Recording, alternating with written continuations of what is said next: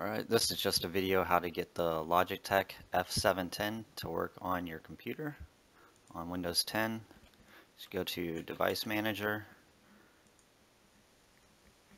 and then you go here to where it says wireless gamepad.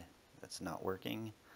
Go to Update Driver Software, browse my computer, let me pick, and go all the way to the bottom here, and go to Xbox 360 Peripherals, and click Next, and we'll click, let's see, click Next there, yes, close it, and that should be working now. Let's see if it's recognizing it in here. Yep, there it is, and it's working. That's how you get the Logitech f710 to work in Windows.